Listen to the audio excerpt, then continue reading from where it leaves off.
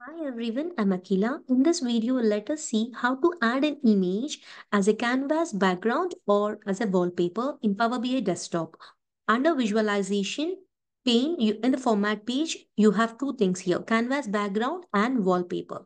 I can add a color to my canvas area or I can even add an image. As the transparency is 100, you are unable to see this color. So if I decrease the transparency, the color will be visible here.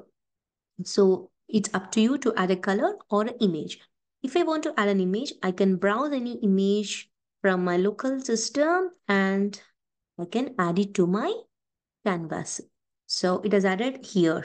So if I update the canvas setting type to letter or something, see, it has added an image as well as backgrounds and color.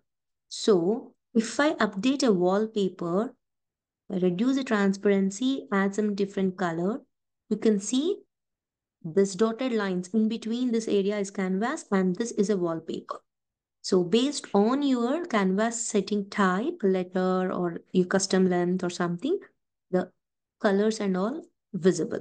And it's middle, right? If I make it top, see, there's no difference here.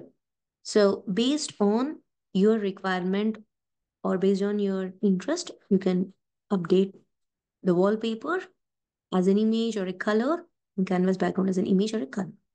Thank you.